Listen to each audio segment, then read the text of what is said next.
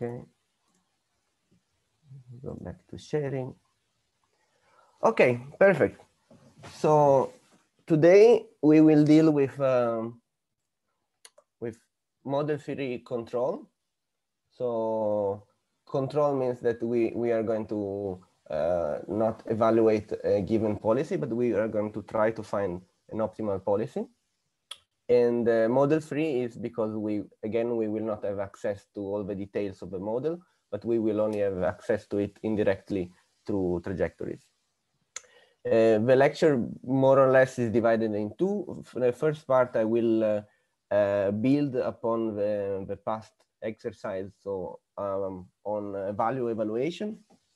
We will see how value evaluation works on the Q value function, and then we will use this to build two methods, which are very similar, but have important differences between them. And one is Q-learning. The first, actually, the first one we will deal is SARSA, and then Q-learning. Then most probably, then 1 hour will have gone past. So after the break, we will deal something slightly more advanced than SARSA, which is expected SARSA, which in a sense connect both Q-learning and SARSA. And then we will deal with just briefly on a topic which you have seen in the classes, in the theory classes. And it's always a nice thing to have as a tool, which is a bit of convergence discussion about the learning rates, and you will see epsilon greedy epsilon, how to change epsilon in time. So let's start for real. Okay, Q value learning. Last time we have dealt with many ways to evaluate the value function, the state value function, so V of S, given a policy. Right now we will construct on them, but we want to, our main focus will be the control, so the finding of the optimal policy. But notice I apologize for the inconvenience again, but now I'm switched back to the correct notation, in the sense the notation which is most common, which is now the rewards have the time after the action. So this is just a side note. Okay, for these algorithms of control, it will be more convenient to use the Q value, so the state action pair value, and not the state value. So we will first see the definition again of this value function, and then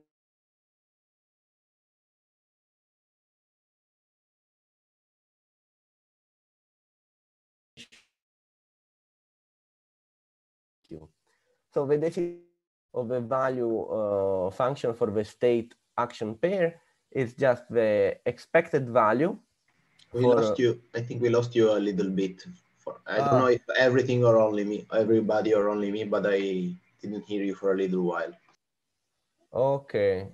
So the definition, from the definition. Okay, perfect. Let's go back to the definition. So essentially, the first definition of a value function is basically identical to that of a state function, but so it's just the expected value of the sum of all the future reward discounted, starting from the position S, so from the state S. But now, instead of always following the policy, the first action is taken, and it's exactly that of which we are evaluating. So the Q value for a state and action is I am in the state. I'm doing that action first, regarding what my real policy is. And then afterwards, and only afterwards, I will follow a policy. So basically, it's the same as the value, but the first action is taken. As always, there are many equivalent formulations for this value function. And one, for example, is just that the value function, if you think about trajectories is the expectation value of the first reward plus I'm discounted the value of where I end up. So I'm in a state S0, I do an action A0, and then I will be in some state S1. And from there on, I know that the expected infinite future reward discounted is just the value of that state. So I can rewrite it as the first reward plus discounted value onwards. Then another formulation could be which connects only Q value function with Q value function is just that I'm in a state, I do an action, and I get a reward plus from that state, from state S1, I'm just doing all actions which are available with the probability given by the policy, and I'm evaluating the value function for the pair, for all the pair new state and possible action. So which is just what it's written here. So I'm summing over all possible actions on the new state for the probability of taking that action, which is just the policy in that state, and the value of being in that state and doing that action. So as always, we will have different formulation which are equivalent, but will be more useful in one or another case. So first thing I wanted to do to bridge last lecture with this lecture is just do pure value evaluation. So I will give a fixed policy. I will not try to optimize it. I will give a fixed policy and I want to evaluate it, but I want to evaluate it as a Q function. And I will use the third formulation, which connects the value function for each, for a state and action with all the value functions for the new state and all possible value actions there. So this is just the class. You will see that it's the same structure as the last lecture. I have tried to maintain the same structures of all the main, let's say, code parts. So it's easier to go back from one to another. So this is the Q evaluation. And again, what I want is just, I'm asking for the gamma for the discount factor. I'm asking for the system size. Now, while the value had the same size as the state, now we have a size which is the state multiplied by the action. So I need have to have both the space size and also the action size of the space. I'm getting the policy because I'm trying to evaluate the policy. So I'm asking that from input. Again, there is the learning rate as always. Now I'm defining this a zero vector, zero matrix with this is just a fancy notation to say that the size is the size of the space and of action altogether. And again, this is the most important part, which is the single step update.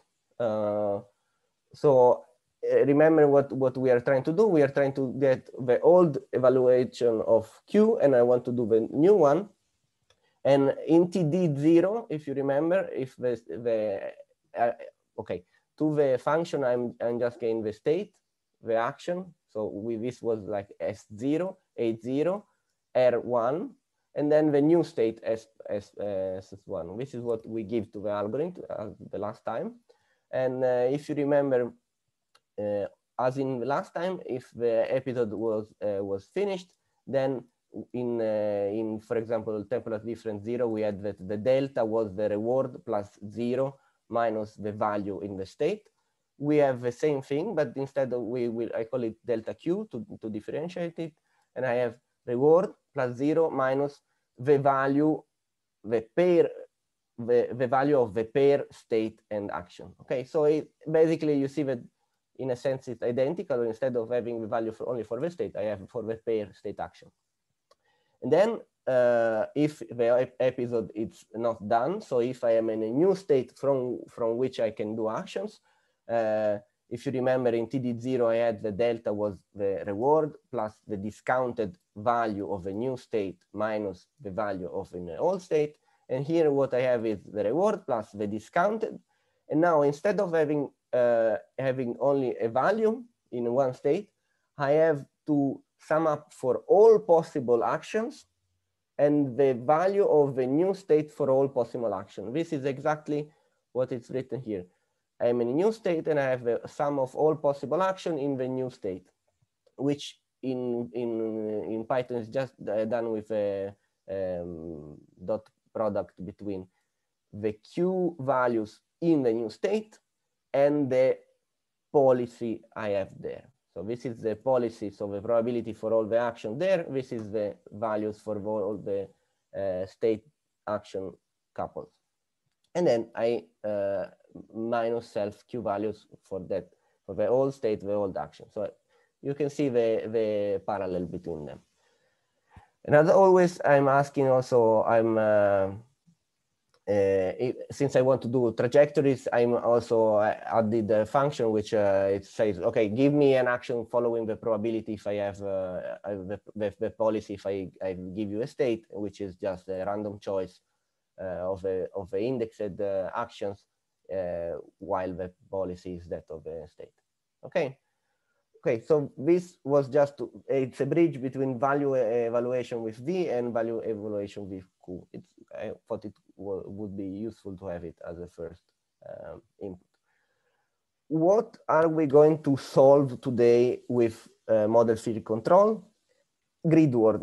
It's a grid word again, so it's a squared word in which you can move up, down, left, right. It's a bit different from the other one, but basically it's the same. There are transition, again, you can move left, right, up, down. You cannot move outside of a box, so you will say put. It's deterministic in the sense that there is no random probability that you do strange things. If you do an action, you will end always in the same spot. If you try to go out or do impossible thing, you will be stuck there. Now we added a cliff. So you will see then we have a region in which if you go there, you fall down and you are immediately transported to the start. So also the start is a new thing. We always start all the episodes in a single point. We try to move. If you go out of the cliff, you go back to the start, and the episode ends only if you are at some point, which is the end point. Okay, I'm creating the word, which is like this. So you can see it's basically it's a rectangular word. We will start in the left bottom corner and we will end in the right bottom corner. All move actions cost 1, but if you fall from the cliff, you break your legs, it costs 100 and you start from the beginning. Okay, so do not fall from the cliff. It's the main message of today's lecture. Again, to make a parallel with last lecture, I tried to create a class of the environment, because this is the general gist of how environments are done, like in OpenAI gym. So it's a very, very simple one. You have an init function which just says, okay, create an environment. It asks for a word, and it asks for the start and the end. Okay, so good. The shape is basically it's a very simple shape as this. The start position and the end position are given in the beginning, and you have a value which just remembers the start value, and of course you have a variable which says, okay, the episode is done or not. You have a reset function, as always in this environment, which just go back to the start and put the episode done to false. And you have just a step function with an action which takes the current state and tries to do a new action, and it tries to do a new position. And as I said, all moves cost 1. But if you fall off of a square, you stay put. So you go back to the new state, actually goes back to the old state. And if the word in that position is as a minus, so you are in the cliff, then you go back to the start and you get the very negative reward, which is the value which I put in the cliff, which is -100. And it just saves in the memory the position. Okay, so this I will, okay. To beginning, we said we did not do any control, we want just to value evaluation. So what policy we want to evaluate? I just put a random policy which is equal to all places. So it's a policy which is, whichever the state is, always that tries to do the same thing. It will never go to, at the end, I changed it a bit. I apologize. This is the actual policy I'm using. We can just try to 0.2.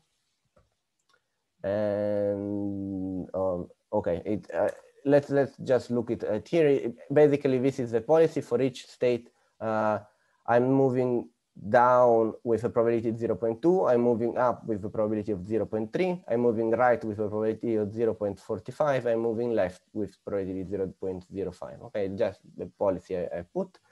Then I create the environment. I create the gamma and the learning rate. And what I'm trying to do now, clearly I forgot to, I apologize.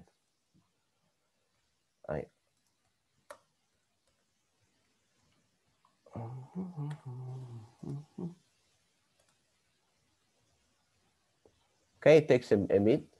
Okay, so what you see now, it has ended the episodes. Now we did the trajectories. So we did 100 episodes. We initialized our evaluator. We are going through 100 episodes. Every time we start from the start, which is bottom left, and we take the state, we take the action, we see which action, so up, down, left, right, correspond to the index of the action we took. And until the episode is done, I'm just doing new state, I get the reward, I'm evaluating I'm giving the state, the action, the reward, the new state to the evaluator, and so on and so forth. At the end of all, I've accumulated the values, the Q values inside of the class, and I'm asking for them. So this is just now in Q values, I do have the Q values evaluated for that single policy for that word. Now we can watch them. So these are the Q values for being in a state on the right, for being in a state and doing the action down.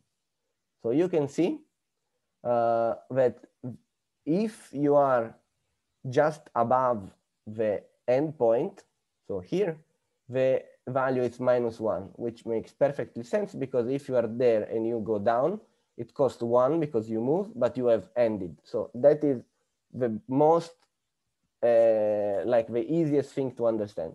Then if you are close to the cliff and you go down, you will see that the numbers are extremely negative, because of course, for sure you will pay 100. Then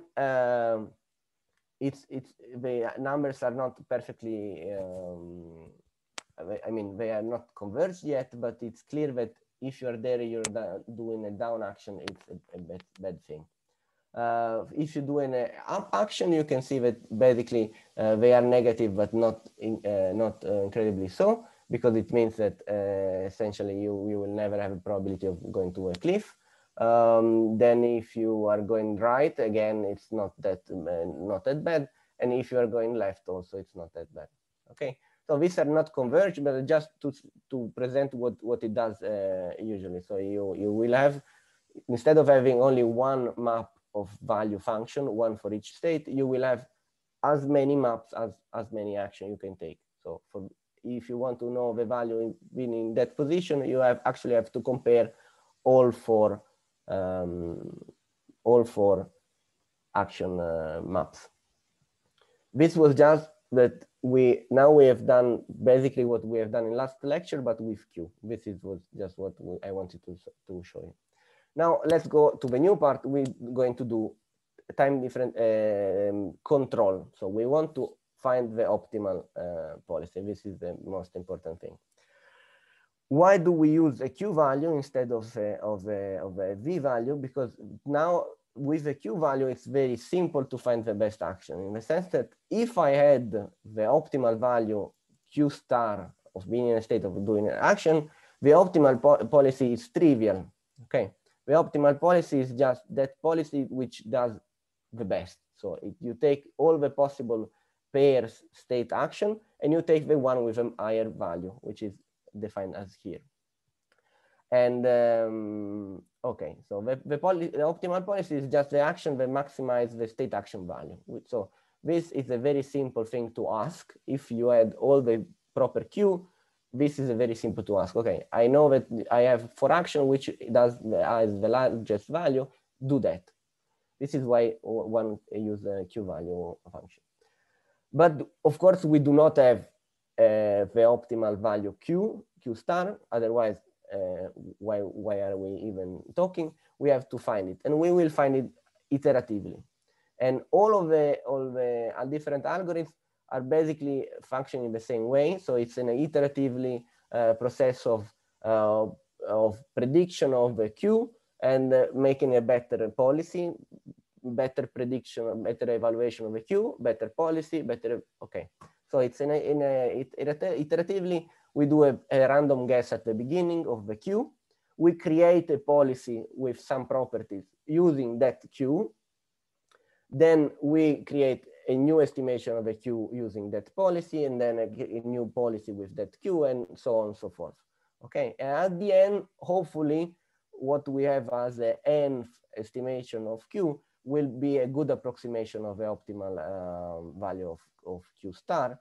And then the policy, we can ask for a greedy policy. So we can ask for a argmax, so the best action to do following that approximation. And that will be our approximation of the optimal policy. As I said, all algorithms follow the same principle, but they will be slightly different in how to estimate the Q star function. Why are we doing this? Why is it not a trivial task? It's because of the delicate balance between exploration and exploitation, which is something you also have seen in class.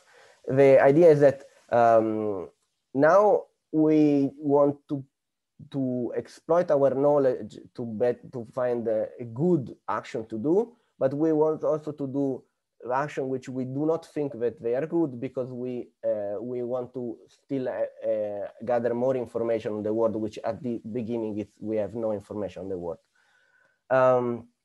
So what the policies we want to use to create trajectory need to balance two different drives. One is exploitation. Exploitation means using our current information to do the best action possible.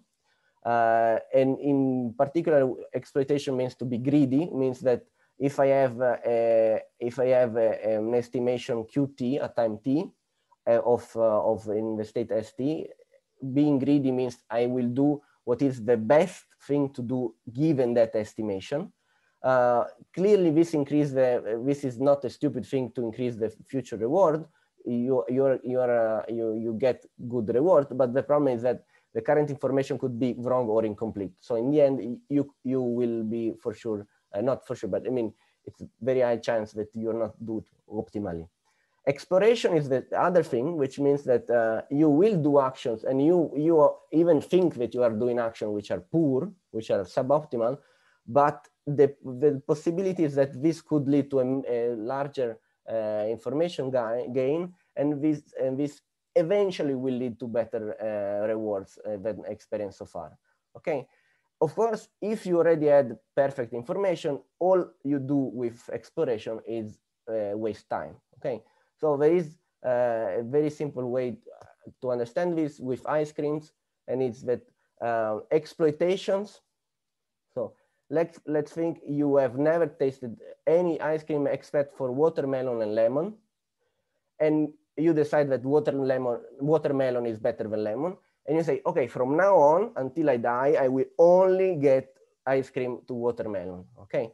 I don't care that there are many other, I know that I prefer watermelon to lemon. So if I don't want to make any mistake, I will only take watermelon.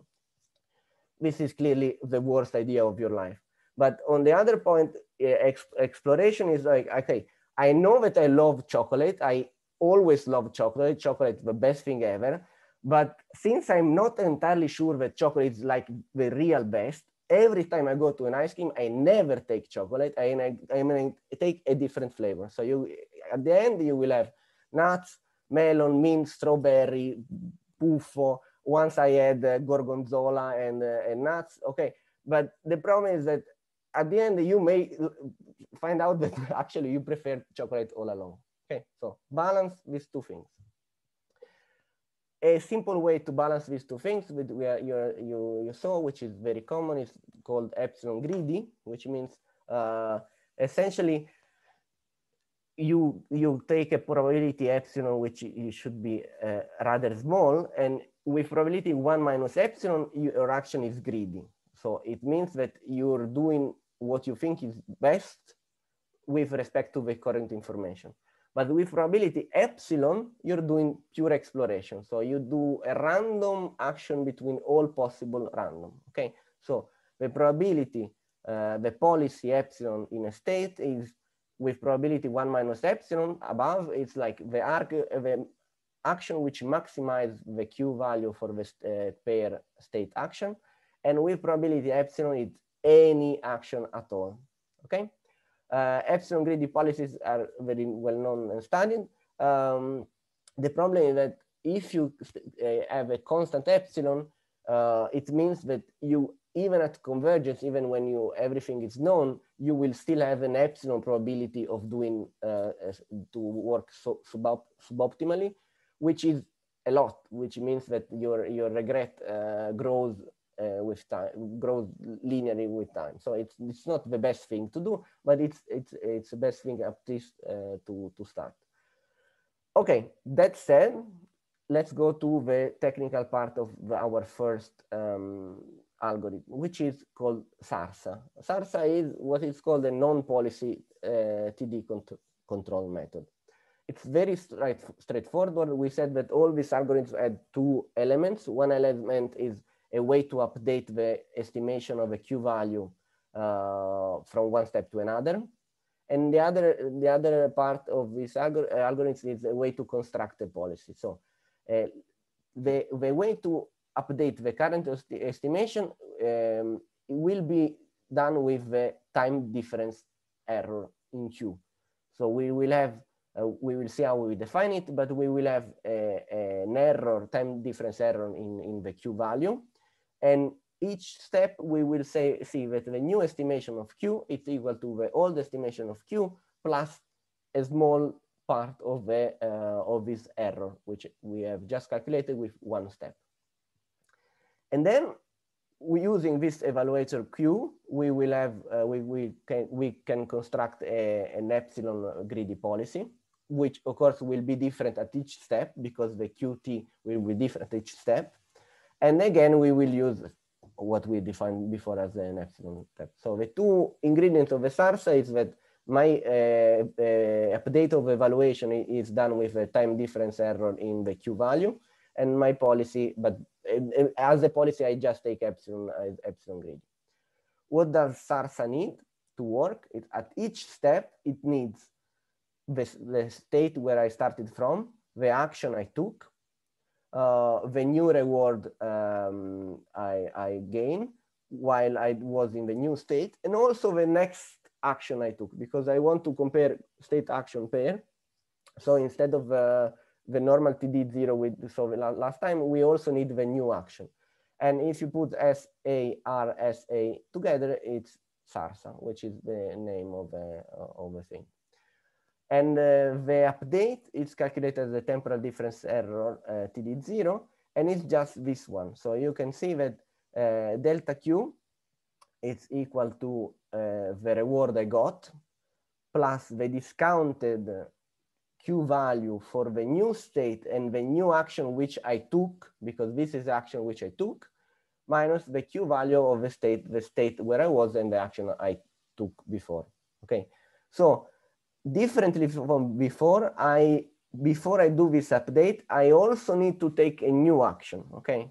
I need also to be in a new state and take the new action. This is similar to, for example, what we did in the V value evaluation with T0, which was the R plus gamma V minus V. And this, instead of having the V in the new state and V in old state, we have the state action pair new and the state action pair old. Okay, but there is this parallel. And the update is just as written before. So a second convergence caveat, which is, before we said, okay, if you do a constant epsilon, it's suboptimal, especially a long time. If you do a constant alpha, you will never converge, you will fluctuate around the true value. And as you've seen in class, actually there are, for example, two criterions which ensure that the value goes to the optimal value with probability 1 with infinite time, which is that the sum of the squared of the terms should converge, but the sum of the terms of the learning rates in time should diverge. Okay. This is the pseudocode, which will now translate into a code, which is very similar to what we have done before with evaluation, but we will have one step further with the policy.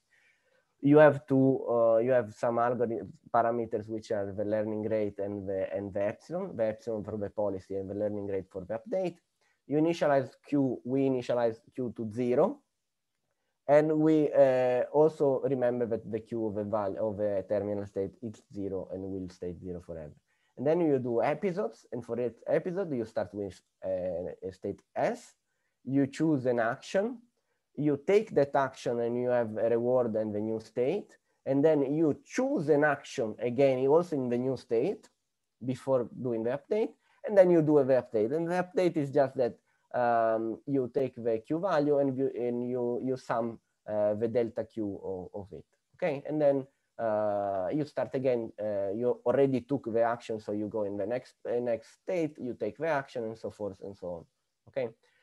Where this seems that there is only prediction. No, there is also the fact that the policy is improved, because you see now we have epsilon greedy, and these epsilon greedy are constructed using the current Q. Okay, so the prediction, so the better estimation is done in this line, updating the Q, but the actually control, so getting policy which are better and better, is done because the epsilon greedy changes as a function of time, because it depends on the current estimation of Q. Good, so now let's go to the code. This is a very simple Python code. I create a control, SARSA control class. Again, I just need a gamma. I just need the size of the system, because I need to initiate the Q values. I need the learning rate. I need just to create a zero matrix of the size of the state multiplied by the actions. And then, as always, I have one simple part with the algorithm, which is the single step update.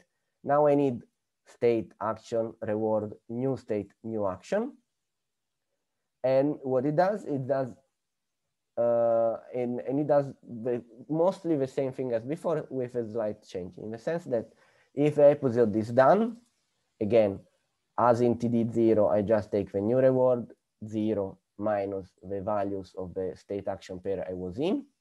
But if the episode is not done, I do the R plus the discounted Q value, and this is not a Q value all possible action. No, it's the Q value of the new state and the new action, minus the Q value of the old state and old action. And then the update is essentially the same as before. I'm just adding a small percent of this delta Q error. If I want to get an epsilon greedy policy, I'm just adding it as a function. Sorry. What it does, I'm asking for a random number from 0 to 1. If this random number is smaller than probability epsilon, do whatever you want. So it creates the probability of actions, which is flat over all the action space. If not, then I have to find first what is the best value, which is this. The best value is the maximum value for the Q values for that state. Now, since Python returns only the first one, but we want to share the action in all possible actions which are the same, I added the second part, which is a mask, which says that the best actions, which may be one or maybe more, is just all the possible actions which share the best value. So I take the Q values in that state. So it's a Q value array for all actions. And if any of those is equal to the best, for sure one is because I took it as that, but it could be more, then the best action is just a mask which says you are not, you are, you're not, you're not. Okay. And then the probability of action is just, it's a mask again, but now it converts in floats. It's 0 if you were not the best value, and 1 over the number of best action if you are. Okay, so essentially this is, it's a simple thing. Instead of doing, I want the best action, I am asking, what is the best value? How many of you have the best value? Okay, the probability of among you is uniform. Okay, but the main point is, if you have, I have epsilon probability of doing anything, you have 1 minus epsilon probability of doing an action which is the best of one of the best if there is a tie between them. And then using these probabilities, I'm just taking an action. Okay. Then I can also ask, okay, this was an epsilon greedy. What is the greedy policy? The greedy policy is just doing this. So I'm asking for the argmax for that Q value in that state. Notice that again, this is technically wrong in the sense that I should ask for, again, splitting the probability of ties. I do not care because right now the greedy policy means that I just finished. So I'm fine with only one of the possible greedy policy. If I wanted to keep on learning, I need some exploration. So it was actually much better to have this splitting. Okay. So notice that here there is this slightly incongruence if you want, but the greedy policy is defined as this. Okay. Let's do control. And then maybe we can take a break or see how it is. We're doing 2,000 episodes, so we need a larger number of episodes. We initialize the SARSA with some learning rate, some epsilon, and now we also keep track of the performance. So for each episode, I'm how many steps or what is the reward, the final reward of the episode. And then I do a run over the episodes, and as always, I'm doing the same thing. But now the only difference is that I have for the state, then the action, and this is because the action from the SARSA is just 0, 1, 2, 3, and the action is as a vector is like the arrow of direction. Okay, so this is a map between 0, 1, 2, 3 to move left, move right, move up, move down. If it's not done, then so this does a whole episode and takes the new states are done and it acts. Then I save the performance. So I save the reward in the performance. I get the new action, and only then I do the single step update. So you can do the single step update with the state, action, new reward, new state, new action, and then back and back. Okay. So first of all, I always forget, and I apologize. Okay, it's calculating, good. So it calculates. So 2,000 episodes maybe was an incredibly stupid idea with Zoom on. No, okay, good. Okay, now you can see again, this is what happens. So the Q values for action down are as such.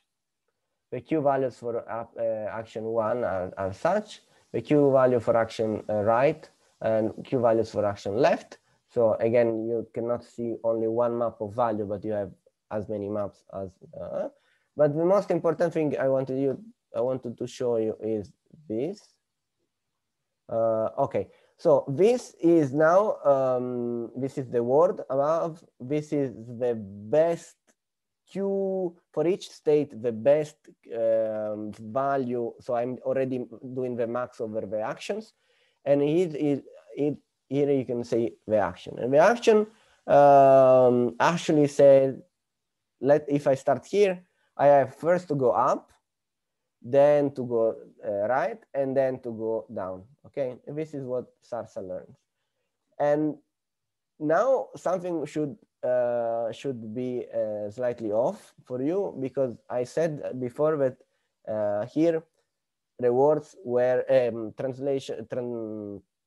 movement were deterministic. So if you decide to go close to the cliff, actually, if you decide correctly to go all the way right to the cliff, you should not be able to fall off. So instead, Sarsa does this thing, which goes first up, then right, and then goes down. And now, maybe before closing to the break, we can discuss why is it. And the reason why is it, it's because Sarsa is an own policy method. And so it means that it's doing the trajectory, so it's following the trajectories with a policy, and it's evaluating the same policy which it's following.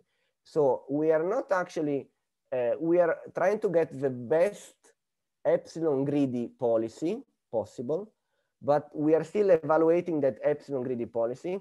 And epsilon greedy, what it does, it has a chance, epsilon chance of doing a random choice. So actually Sarsa says that in the world of epsilon greedy policy, since you have an epsilon probability of doing things randomly, you should not ever go close to a cliff. You should go up, right, and down. Why? Because I'm learning the values for the policy I'm following, and my policy I'm following is actually dangerous close to the cliff.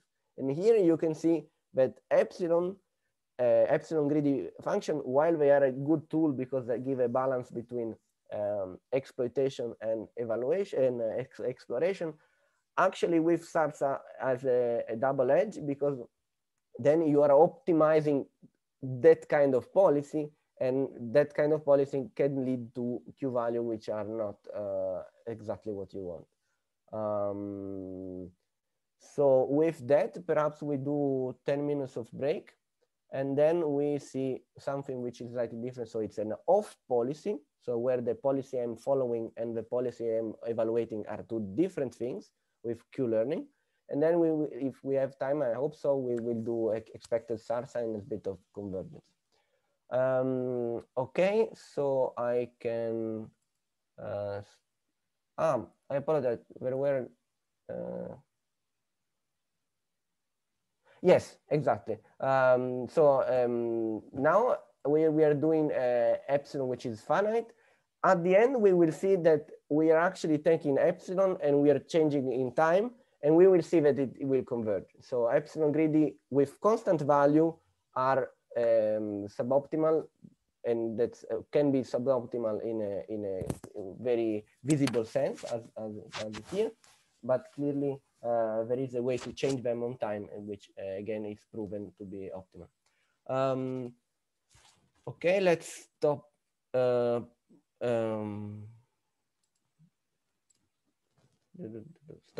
Pause the recording. Please resume the recording. It's recording now. Perfect, many thanks. Okay, so far we've seen that we went into the Q value. We saw how to evaluate the Q value given a fixed policy. We saw the first method, which was Sarsa, which was iteratively evaluating Q with a time TD error, delta Q, and then it was choosing a epsilon greedy function to explore and exploit, and so forth and so forth.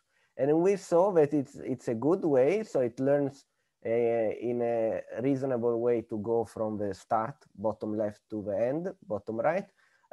It's a special, at least with an epsilon which is fixed, it's not optimal, but it's still a good solution. It's not doing random things. Now we are going to the second of this very simple class of algorithm, which is called Q-learning, which is off policy. So again, it's very simple. It has a policy which you use to explore, which is again the same as before. It's epsilon greedy, and exploration means that epsilon greedy, we recall, it's just that with as a probability epsilon, which if with probability epsilon do a random action between all it can, with probability 1 minus epsilon, it does greedy, so it does the best action with the current evaluation of Q. So what is different? Many things are similar to SARSA in the sense that at every step T, we store the old state ST, we store the old action AT, we store the new reward RT plus 1, the Sorry, new state. We can't see your screen, by the way. Ah, yes. That is very simply because I forgot to share. Okay, thank you very much. Fortunately, I was just reiterating stuff. So we are now Q-learning.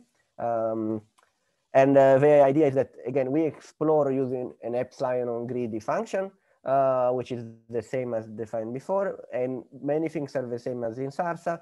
So with every step, we have old ST, old AT, new reward RT plus 1, new state ST plus 1. Then we do not need to take the new action, because what Q-learning does is that the new value of the Q value, which it does for the TD error, is using the best action, using virtually, of course, the best action available for that state. So instead of being QDT of ST plus 1 action A T plus 1, so the action it takes, the action in the trajectory, it does something which is separate from the trajectory, and it considers the value which is the best possible value given the estimation QT. Okay, so the only difference with SARSA, which is a large difference, is that update of Q is done with this term here. Why is it off policy then? Because we have a mental separation between the trajectories, which are done following epsilon greedy. So in the trajectories, at least epsilon, in epsilon percentage of the action, you are doing random things. You are doing non-argmax over action. But in evaluation, actually, you are only evaluating the new state pair, which is not done with a probability state action, but it's done using the argmax. So in a sense, it's more like evaluating something which is closer to a greedy, but exploring with an epsilon greedy. So it has a shift between what it's evaluating and what is using for exploration. The two policies are not the same. Okay, this is what it means with off policy. The algorithm, the parameters is as before. You have a small learning rate, a small epsilon. You have, wait, I wanted to, let me, sorry, let me have this here. Okay. You initialize your state, you're taking an action from the policy, which is epsilon greedy. So this is the policy you're actually using to explore, which is the epsilon greedy. Then you take the action, you observe a new reward, then you observe a new state. but the update is not done with the probability given by the policy you are actually following, but it's done using this greedy choice of action. Okay, so the value is updated with max over action, which is a greedy conception of the policy you are evaluating. So the policy you are evaluating and the policy you are following are two different things. And then you do it over and over for many episodes until the end. Okay. Why is it off policy? Again, I said it, but it's very important because before in SARSA, you were using the update in the queue using the new trajectory state ST+1, AT+1. So you were evaluating the policy you were following. Here you are evaluating a policy which is not exactly what you are following, because you are following epsilon greedy and you are basically evaluating a greedy. But as always, the difference in now the host is me again. good to know. Again, the structure of the algorithm is basically very similar as before. Again, it just needs the gamma, it needs the space, it needs the learning rate, it needs to initialize the Q values, initialize to 0. It could be initialized to other things. There is also discussion about the optimistic evaluation, etc., etc. I do the most basic thing, initialize everything to 0. The single update is, again, extremely similar to SARSA. I do not need the new A, so I do not require as input the new action. What I do is, if the episode has ended, I just do the reward I took plus 0 minus the Q value for the pair state action. If the episode has not ended, I have to find the best Q value available at the new state. So I go to the new state, I look at the Q values in that new state, which is an array for all action, and I took the best. I do not take the one I will follow in the trajectory, I take the best. And then the delta Q is just reward plus gamma, so the discounted best over the new action available minus the old Q value. And the update is exactly the same as before. So you see the structure is the same as before. This two line of code changes from being an on policy SARSA to an off policy Q learning. Again, if you want an epsilon greedy policy making, you have to ask for a state, you have to ask for an epsilon, and this is the same as before.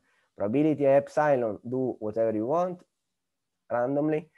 Probability 1 minus epsilon, find the best value, find all the action which share this best value, and then do a flat probability over the action which have the same best value. And then do a random choice in this probability, which is either completely flat or it's flat only for the best action. Again, I define for convenience the greedy policy, which means that once you have the Q values, once you want to say, okay, I just want to know what you arrived so far as a greedy policy, you will get it. And then I have to compile it, otherwise I will, as many times I will do wrong. What I do now is the same I did before. So I am trying to make a Q learning control, 2000 episodes. I'm just initializing this new algorithm here. I'm just taking track of the performance. I'm just running over the episodes. Every time I'm resetting the episode, every time I start with a current state, I do an action, go on, and then until the action episode is finished, I just take a new state, the new reward. Am I done doing an environment step? Keeping track of the performance, taking the new action, looking what exactly the new action is in left, right, doing the single step update. Now it's not SARSA anymore, but it's SARS, because it does not require the new action in the trajectory, because it takes the maximum possible overall possible action it has. Okay. Then again, I'm asking what are the Q values you arrive to, and then you can see that here, this is actually similar to before, but with two main differences. The first one you can already see visually, which seems that there is much less variance here. Okay, here there is more variance. Okay, so you can see that it does not seem to be a constant gradient and everything. Here it seems to be more well behaved. And also you can see that something which is very cool. Okay, you can see. Let's see this. Okay, you can see that actually has learned already learned the optimal policy, and you also can also see that the value for the optimal policy is just -1, -2, -3 here. Okay, this has not converged perfectly, but the policy has. But in any case, you can, at least for some of the trajectory, they are correctly the value is correctly describing the distance between the endpoint. Okay, now something which can be a bit counterintuitive, and it's coming from the fact that you have an on policy and an off policy. So remember, SARSA did not find the optimal policy, but it was a known policy. So it was evaluating for the policy it was following. Q-learning found the best optimal function trajectory, but it actually was following a different one. What have I done? Oops. Please. Okay, I hope you're not hearing what I'm hearing. Okay, so what is this? This is just what I stored, so the trajectory, the performance in time. So orange is SARSA and blue is Q-learning. And what you can see two things. SARSA is much more consistent towards a higher value, but it never reaches the highest value which Q-learning does. But Q-learning actually has a much worse performance during the running time. Why so? Because both are actually following epsilon greedy policies. So both of them sometimes do random action, and sometimes those random action go to the cliff. SARSA has learned to optimize an epsilon greedy, so it has learned to optimize that policy so that to minimize those actions, those falling in the cliffs during the trajectories. Q-learning has used those trajectories and using those trajectories to optimize and find the best policy, which is separate to it. So Q-learning has a much worse performance because it is following trajectories which follow the cliff, but do not care about those which follow the cliff because it knows that actually you could not following over the cliff, so he actually learned to go over the cliff. Okay, in a sense, the best performance of Q-learning is better because he has found with probability y minus epsilon a better optimal policy, but since they are both following, so the trajectories are given by the epsilon greedy policy, SARSA is doing better because he has optimized itself for the fact that you have an epsilon probability of doing random stuff. This is just to see the main difference between them. SARSA on policy, Q-learning off policy.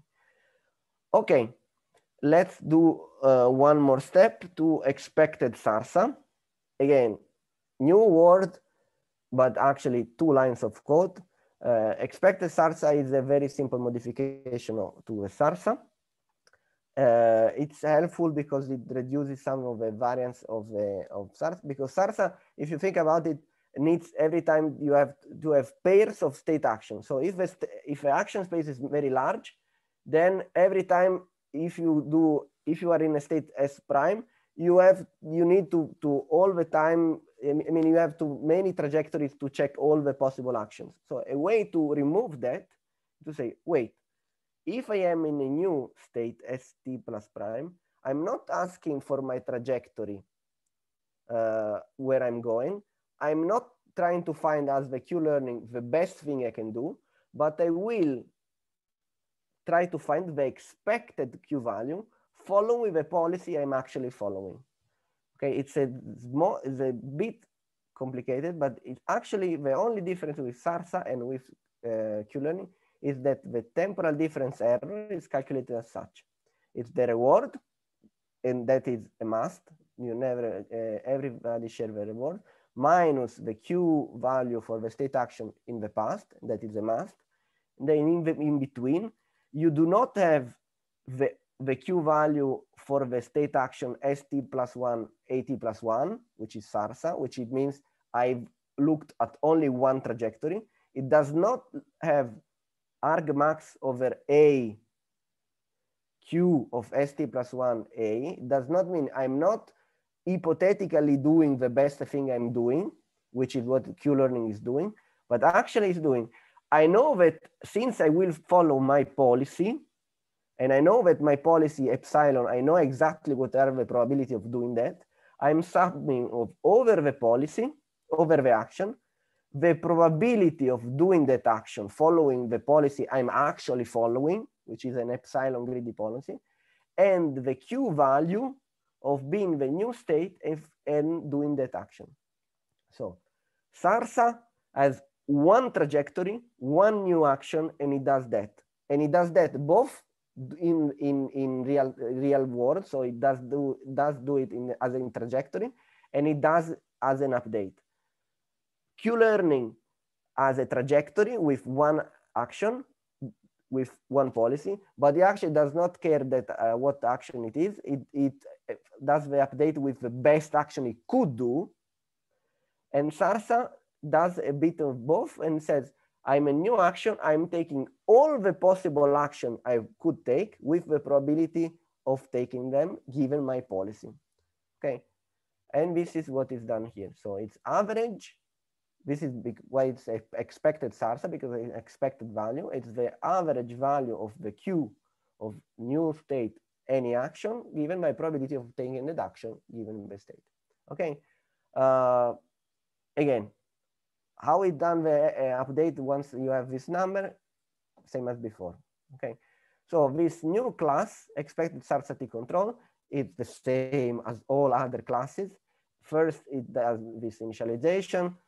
And then the only part which is different is this. If the episode is done, I have reward plus 0 minus self Q values of the pair state action. But if the episode is not done, I'm doing R plus discounted the inner product, so sum of action of the product, the Q value for all the actions in that state, the policy for all that action in that state. Okay. Now, the only thing which is a bit different is that not only I need to have a get action epsilon greedy, which returns one action with the probability given by the epsilon greedy, but I need to have a function which returns the actual probabilities. Okay. I could have done that here since I already calculate them as a, no, it's not true. I needed them. So what I do with function policy is take the current Q values evaluator, and it does the probability, the policy in that state given the evaluator. What it does is, first of all, I know that with probability of epsilon, I will have a flat probability.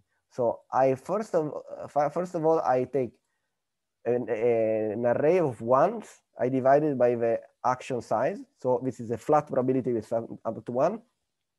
And I multiply by epsilon. So this is a small epsilon probability, which is completely flat. And then, as again, I'm taking the best value. I'm taking the best action. Let's say I have 2 equivalent actions. Those actions will be divided by 2. So I will have 0, half, 0, half. I multiply them by 1 minus epsilon, okay? And I sum both. So I sum this small uniform probability epsilon with some peaks of 1 minus epsilon divided by how many good best choices I have.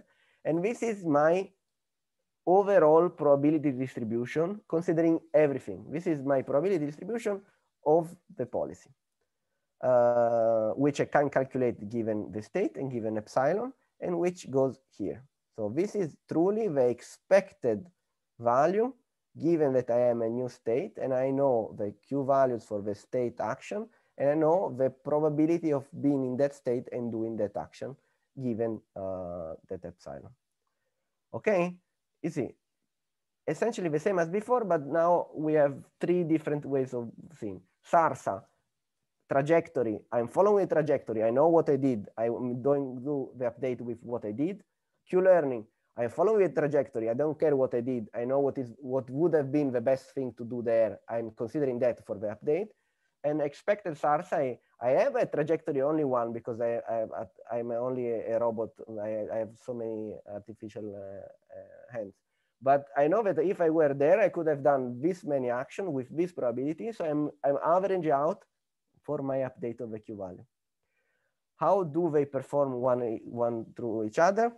In this particular case, not that differently, I apologize. But so we have an expected SARSA control. I'm doing 2000 episodes. I'm creating this class. I'm taking the epsilon as before. I'm taking note of the performance. I'm doing the run of the raw episode. Everything is the same. Actually, everything is the same as in Q-learning because I do not need even the A prime, because the single update requires only state, action, reward, new state. What I require more is the epsilon. Why? Because in an update, I need to create my policy. To create my policy, I need to know what epsilon is. Okay. Then I run it. Wait, I have to run everything before. Okay. Hopefully it not take too much. Okay, again, so this right now is something which is in between the two. So should have less, should be on policy and should have less variance than a SARSA. Because SARSA, you have only one trajectory, you have to wait to accumulate all the possible trajectory. Here you know what, I know what the expected value of where I would go is, I use that. Again, however, you see the actual value perhaps is a bit better than the performance than SARSA, but it's basically the same. And you can also see that it does not reach the same height of Q-learning. So again, this has learned a suboptimal value. Has the same problem of SARSA in the sense that it's on policy, in the sense that it's actually using for every update the policy it's following. Good. So far we have learned control in the most basic case for tabular systems in with temporal difference in model 3. So yeah, just yes, add a comment.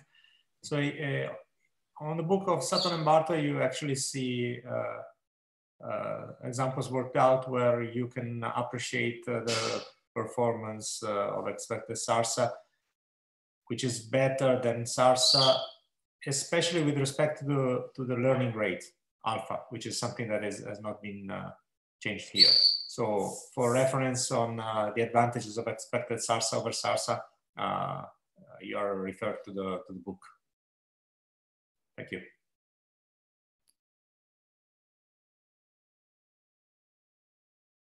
Guess you're muted.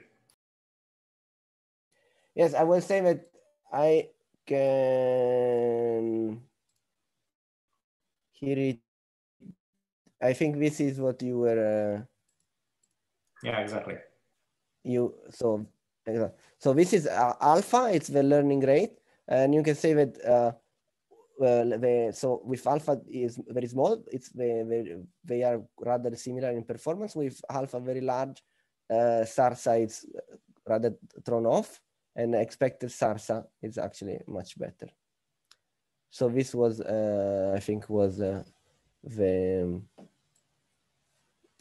point. So they are not. They are perhaps I I did not say that well, but yeah, they're not perfectly equivalent, of course.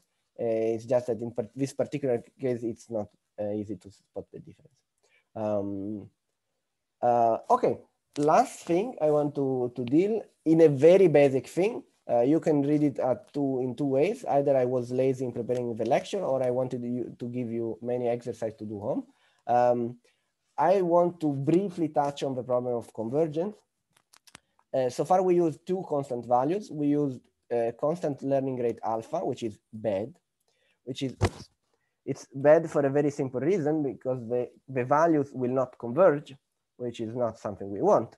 And instead they will oscillate forever around it. You can also see it here. I mean, it took 250 episodes to obtain basically the same performance. You will, it stays the same for 2000 episodes, okay? So it means that after a while, this is not perfectly, I mean, the convergence, this could be related actually to epsilon, but it doesn't matter. It means that still the convergence is not that great. On the other hand, we know a solution. The solution would be to implement some alpha such that the sum of the squared converges and the sum diverges. The problem is that this is a mathematical limit to infinity, and limit to infinity have the problem of being to infinity. So generally speaking, you have to find a balance between having something which yes, it's true that converges, but should not converge too fast, and but at the same time should not diverge. So I mean, you have to find a balance. Some way of doing that, which is not the best. It's something which I just suggest, and it's done sometimes. Is that you could use a constant alpha up to some point t, and then use some function which go something like that, in the sense that they decrease with some power of the time, but they are constant up to some point t star, and then start to decrease. And also they start to decrease, but the rate which we start to decrease, it's tunable by this k. Okay, this just means that it is true that this is a proof. It's proven fact. But if you take any, sometimes it's called the learning rate schedules. Or scheduler, if you take any scheduler and you try to make it converge in your lifetime, sometimes it does not work. Second thing, epsilon greedy policies are bad because you are doing suboptimal things, and we have seen with our own eyes with SARSA, it learns actually the wrong path, the wrong shortest path between start and end. Again, you have seen in class, one of the possibilities just that the epsilon goes down with time. One other, which Antonio was referring to, which is it's a more interesting part, is that you can take count of every time you have visited the state action pair. In this case, it would be feasible because now I just entering, when I do the episode, I just enter a new count array of dimension state space action, which is rather small. It's 4, 12, 4 again. And then I do a +1 every time I do in that particular couple SA. Then I have a number which indicates how often I visited that particularly couple state action. And then it means that if I have not visited, I want to be as exploring as possible because I'm entering a new room. Perhaps I want to know what I'm going to find out. But if it is, it's the same as, I mean, you can open your own fridge many times, but it will not change what it is. But if you want to find something in a supermarket, every fridge is a new story, okay? This is basically what it means. How many times you're doing exactly the same thing, and epsilon, so the probability of doing random things, diminish by the number of you visited that particularly couple. You can clearly see what is the problem. If you have a state space and action space, which is huge, then you will have visited so few times everything that this approach becomes not great. But then again, maybe any approach will, in that case, maybe any approach is not perfect. Okay, again, I have, I'm proposing, because this is something which I use more or less, yes, which I'm using below, some kind of formula, which is just this here. So it decay after a time t star with a power slightly larger than 1. Okay, let's do it. Same as before. I'm doing, but now I'm first of all initializing an epsilon, which was the epsilon from the start, which will be the one starting and then decaying, and a learning rate from the start. And then I'm initializing the expected SARSA class with the learning rate 0, but at every, and I'm adding a t star, so a time for my point decay to start, and I'm adding a count. And during the run, I'm just adding 1 every time I do a step. So every single step counts 1. And then when the step has succeeded t star, I'm changing the value, which is the internal variable of the class the expected SARSA, to this value, the original value divided by 1 plus 0.003 to the power 0.75. Epsilon does the same. Epsilon is given then to the expected SARSA. So effectively, we will see the results for both learning rate and epsilon, which decay with this kind of powers after a certain decay time. What we see after a couple of seconds of staring to a blank screen, okay, perfect. We have again our usual values. Here the value say please do not go down. The value see okay, you can go up, but it's not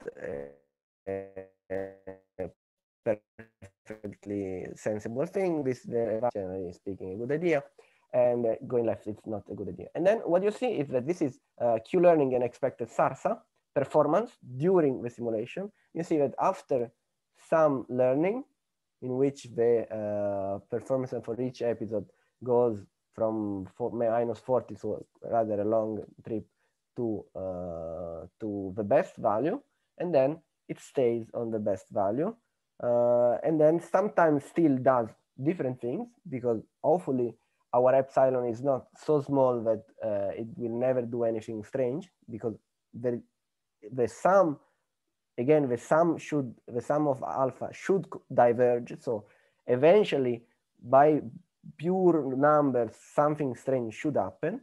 So this is why at least once it does crazy things.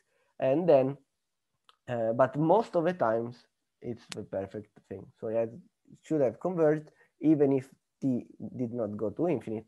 And we can see, perhaps, that this is the best. Yes. Is the comparison done with Q learning with fixed epsilon and alpha? Yes. Sorry. I just took one which I already knew. So Q learning, this is what happens with Q learning without this epsilon is not decaying. So this was the old Q learning. Okay, this was constant epsilon, constant learning rate blue, which does find the best optimal thing, but it's following a policy which is rather poor because it has a large epsilon, followed by SARSA, expected SARSA with learning rate and epsilon going to 0, which means that it has actually converged both in values, should have converged both in values and in policy. And you can see, for example, here, that it does find the optimal policy, which expected SARSA with constant epsilon of 0.05 did not find the optimal policy. So now it has, and also at least for the points which are following the main road, which is like the optimal trajectory, the values are very similar to what we expect. So it's 0 here, -1 here, because you are taking, it takes one action to go to the end, 2, 3, 4, 5.01, because it still has not perfectly converged, but still it's much better convergence. 6, 0, 1, 7, 8, 9, 10, 11, 12, 13. So the Q values have converged much better than, for example, let's see, let's take Q, perhaps also Q learning was not bad. Q learning was, you see, Q learning was 0, 1, 2, 5, 6, 7, 8, 7, 8, 9, 12, 13, 14, 13. Okay. He had some misgiving. This was Q learning, which learned the optimal value, but still it was rather fluctuating in the Q value. Now, learning rate going to 0, epsilon going to 0. Effectively, this is has converged both in policy and in Q values. Okay, with this, we have the basic structure of what it means to do TD control for model-free systems in a tabular case, which is a very basic thing, but it still we have dealt with unknown models. What I mean by unknown models, I mean that these incredibly stupid algorithms which we have here, and I mean like the code, the class, if instead of having this, I said also the last time, instead of having where did I define that? Somewhere I defined the environment to be grid word environment, right? But possibly 2 hours ago.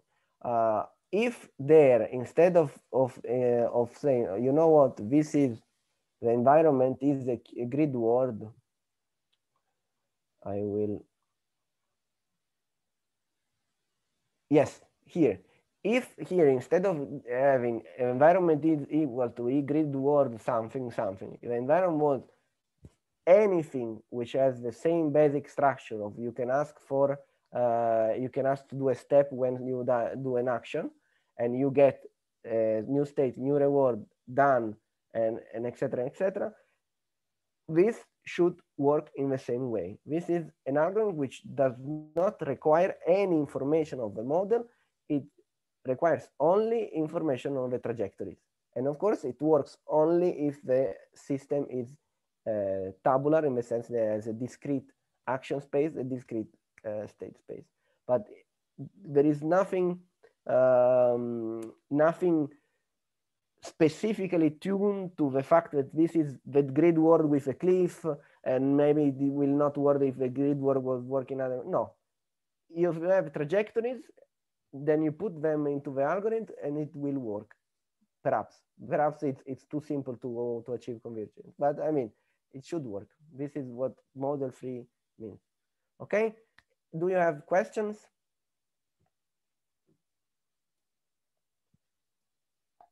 Can I make a question on the last plot? Sure. Wait. The last plot was, you mean this or this? No, the next one. This one? Yes. Yes. Why, for example, in the upper left part, there are some actions that are that seems strange that goes up? Okay. Again, the problem will be again a problem of convergence. So this, let's say, look at the best trajectory possible. The best trajectory possible is go up and then all the way right. Okay. So and then let's think of a trajectory which actually goes to the top left corner. First of all, you have to go up, which is what you will do. So even if an epsilon goes 0, you will eventually go there. Then the greedy action says to go right. Do you want to go up? Okay, you will have to wait an epsilon probability action to go up. Okay, maybe you're going to do it. Okay, with probability epsilon, you are going there. Then the epsilon greedy probability is saying that you have to go right. If you want to go up, you have again to wait for a chance, epsilon probability chance to go up. Okay, and then when you arrive there, you will do something and you will have a very small amount of information on what you've done. Okay. What this means, it's that the frequency of update in this top left corner will be much smaller than anything anywhere else. So perhaps for the information it has achieved in this top left corner, which may be very few times of exploration, the Q value of going up, it's actually the best. It's actually the best in all four. Okay, and essentially, in a sense, it's not that surprising. I mean, going up, it's not even. I mean, you could do 4 actions, and actually going right is clearly the best. Perhaps going down, but going left and going up, it just wasting 1 turn because you're actually staying together. So it founds an action which is wrong. It's not optimal, but it's not even that wrong. It's not falling off of a cliff. And of course, it's an action which has visited perhaps so few times, which has not yet converged to the true value. Again, if you wait infinite time, you can go to Professor Celani and say, look, I waited infinite time, this still is the wrong action, and then he will be, the theorem will be wrong, okay? But and again, the suggestion from Antonio was perfect. If you calculate the number of, or the frequency it has visited those states and done those actions, you will probably see that those parts there are absolutely not visited so much, the least visited of all.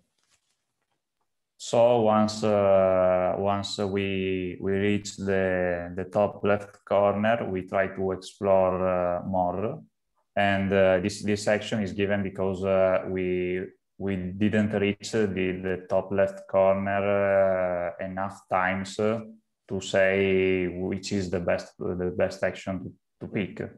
Okay, thanks. My current intuition of that is yes. Then there could be problems with the code and everything, but I see it. I do not think it's strange, and I think it's exactly that for that reason. We have not reached that top left corner sufficiently many times so that he has converged and he knows that there is actually a better action to do. Okay, thanks. Okay, may I come in here and say things? So the first thing is that I accept your challenge. So if anyone finds out that there is a trouble, I'm happy to discuss. And second thing, and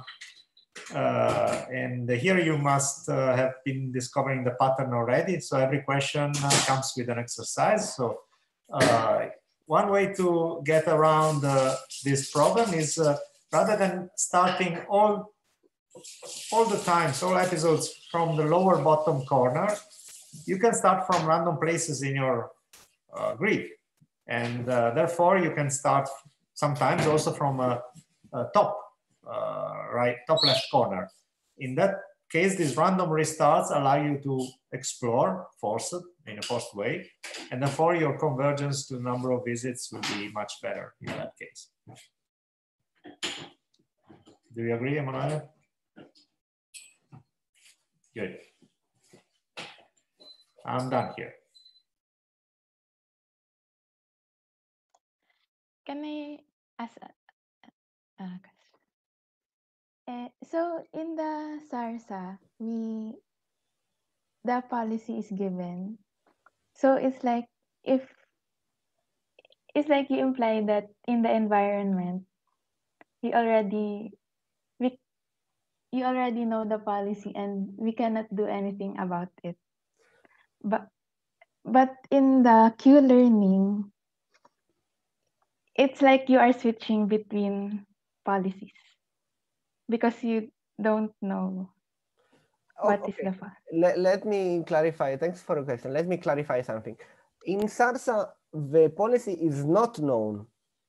You can see in the code, or you can see it in the pseudocode. It's the same. The policy is a function of that queue you have in that moment. So, for example, here you see this epsilon greedy. So when I am at certain time t, depends on the Q value I have in that moment there. So the policy is not fixed from beginning. It's not fixed from the start. At the beginning, the Q value have some values. I start with 0, but they could be random, and the policy will be strange. Then as the time goes on, the policy is always different, but always following this formula here. So the policy adapts to the Q value. Okay. So it's not fixed in. If it was fixed from the beginning to the end, then it would not be control. It could not learn to do the optimal policy, but it changes not in a strange way. It changes following always the same formula, which is look at the Q values, which you accumulate and change and store all the time. And from those Q values, create the epsilon greedy policy. Okay. So both things change from step to step. The Q value in the pseudocode, the Q value changes because you have visited new state and you have this formula here which give, okay, my Q value, I thought it was 2, now it's 2 plus 2.01. Okay, this is the changing Q values. But since the Q value has changed, also the policy, which is constructed on the Q value, has changed. So in SARSA, both Q value and policy change together all the time. So it's not fixed from the beginning to the end. Perhaps I made it sound that it was fixed. What is fixed is how you get the policy from the Q values. Okay, when you have a Q value, you get the policy in this way here. But since these Q values here change all the time, also the policy changes all the time. Okay, this is one thing which I hope it's clear. If this is clear, perhaps I have also another distinction which I wanted to do in even more clear. So is it clear, this thing? So that it's not a fixed policy, but the policy changes because the values, Q values changes. Is it clear? I hope so, a bit. So the second thing is what is different between SARSA and Q-learning is that in SARSA, you have that the policy, the Q value changes because this changes all the time. The policy changes with the Q values, and the policy is used both for making the trajectories and both for making the update. Okay, so you have Q values change. Q values make the policy change. The policy create the trajectory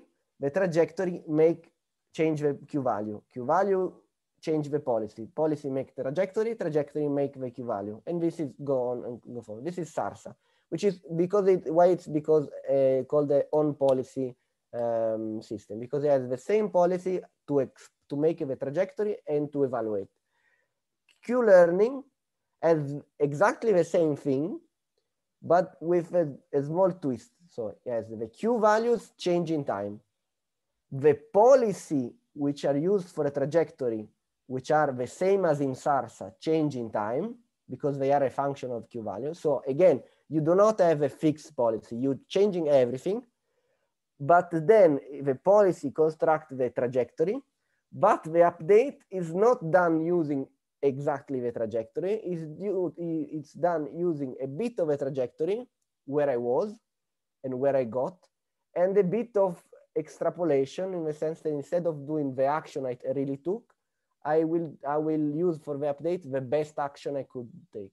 Okay, but still you started with zero knowledge on Q values, and the policy was the worst policy ever.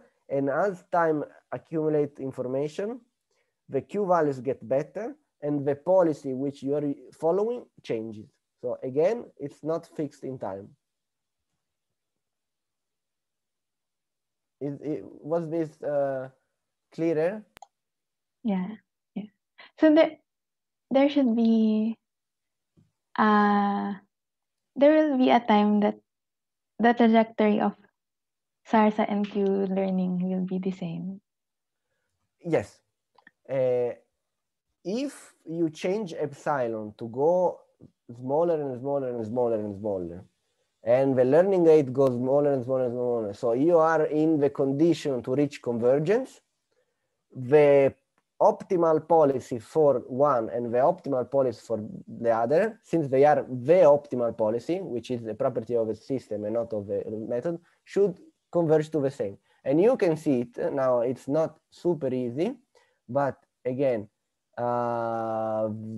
this is how can I do it? Wait, apro immaginato scheda. Okay, this was Q learning. This was expected SARSA with, okay.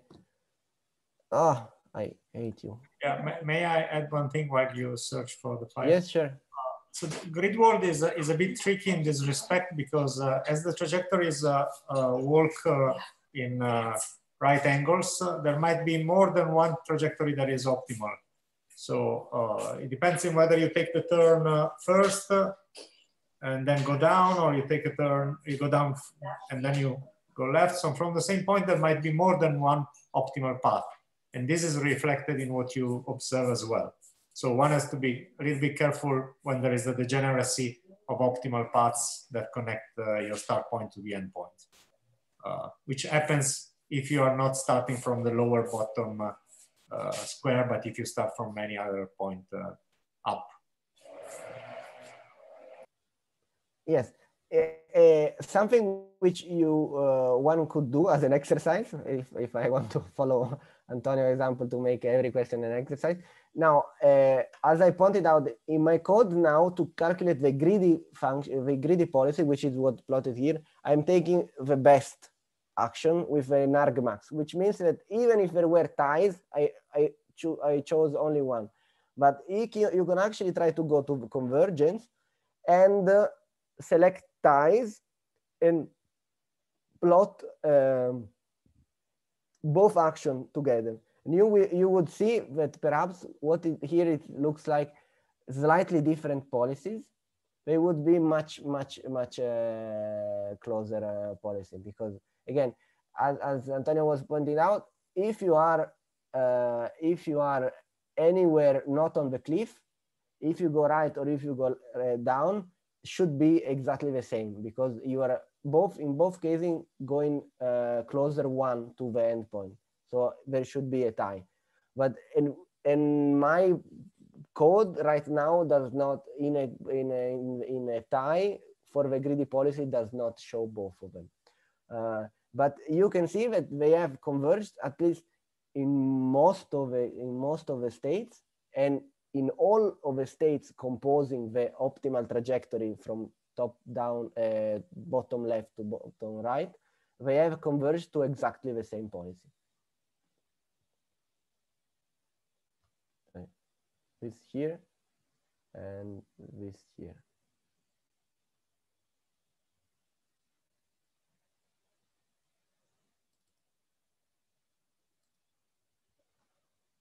Are there more questions?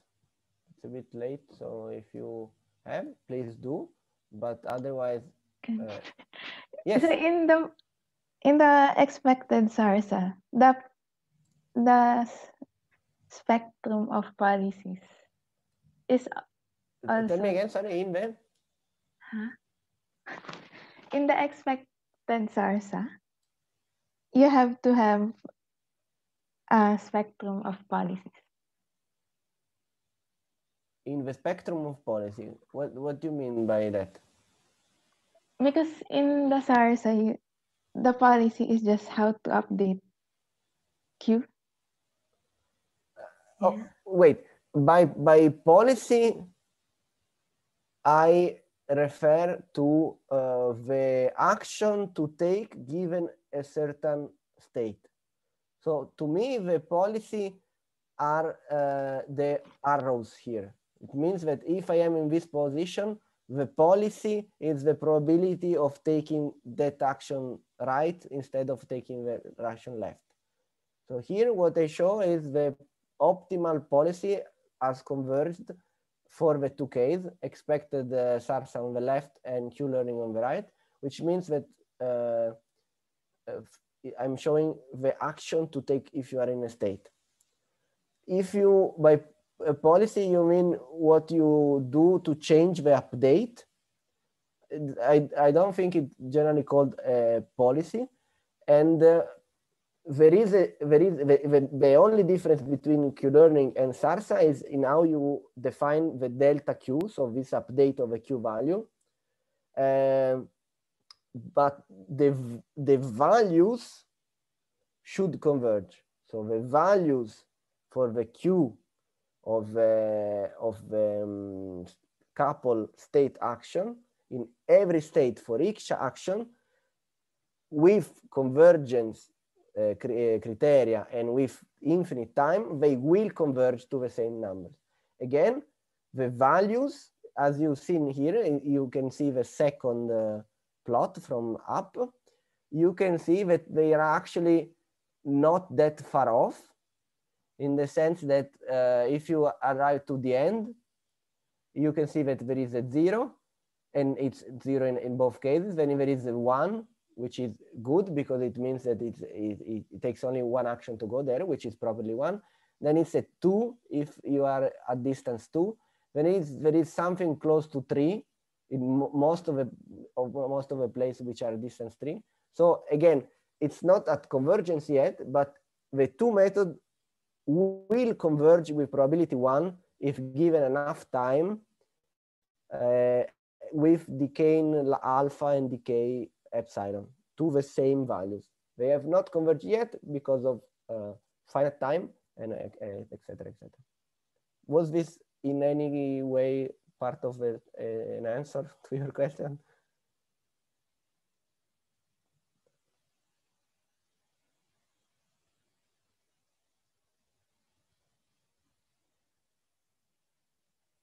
I take it as a almost no, but